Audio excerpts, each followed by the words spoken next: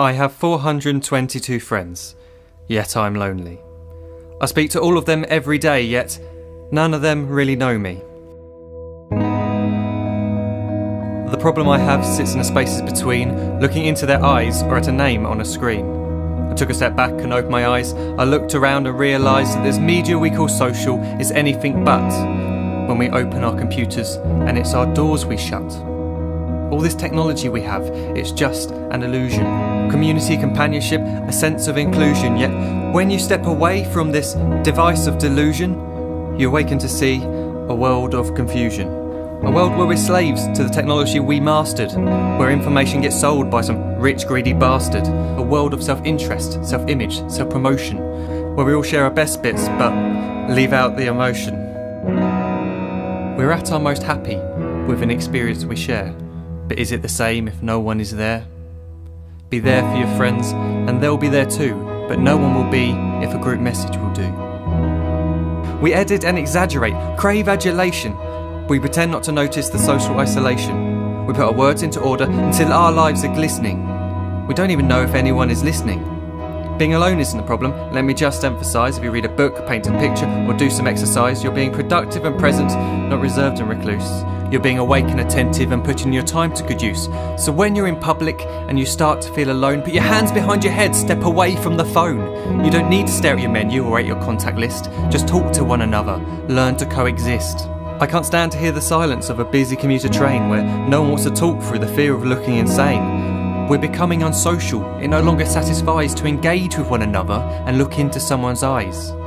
We're surrounded by children who, since they were born, have watched us living like robots and think it's the norm. It's not very likely you'll make world's greatest dad if you can't entertain a child without using an iPad. When I was a child, I'd never be home. Be out with my friends on our bikes, we would roam. I'd wear holes in my trainers and graze up my knees. We'd build our own clubhouse high up in the trees. Now the park's so quiet it gives me a chill. See no children outside and the swings hanging still. There's no skipping, no hopscotch, no church and no steeple. We're a generation of idiots, smartphones and dumb people. So look up from your phone, shut down the display. Take in your surroundings, make the most of today. Just one real connection is all it can take to show you the difference that being there can make. Be there in the moment that she gives you the look that you remember forever as when love overtook. The time she first holds your hand or first kiss your lips. The time you first disagree but still love her to bits. The time you don't have to tell hundreds of what you've just done because you want to share this moment with just this one. The time you'll sell your computer so you can buy a ring for the girl of your dreams who is now the real thing. The time you want to start a family, and the moment when you first hold your little girl and get to fall in love again. The time she keeps you up at night and all you want is rest, and the time you wipe away the tears as your baby flees the nest. The time your baby girl returns with a boy for you to hold, and the time he calls you granddad and makes you feel real old. The time you take in all you've made just by giving life attention, and how you're glad you didn't waste it by looking down at some invention. The time you hold your wife's hand, sit down beside her bed, you tell her that you love her, lay a kiss upon her head.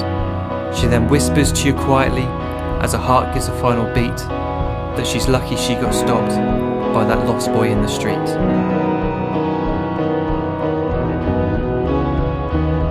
But none of these times ever happened. You never had any of this.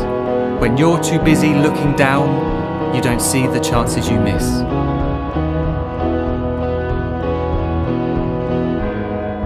So look up from your phone, shut down those displays. We have a finite existence, a set number of days. Don't waste your life getting caught in the net, as when the end comes, nothing's worse than regret. I'm guilty too of being part of this machine, this digital world we are heard but not seen, where we type as we talk and we read as we chat, where we spend hours together without making eye contact. So don't give in to a life where you follow the hype. Give people your love, don't give them your like. Disconnect from the need to be heard and defined. Go out into the world, leave distractions behind. Look up from your phone, shut down that display. Stop watching this video, live life the real way.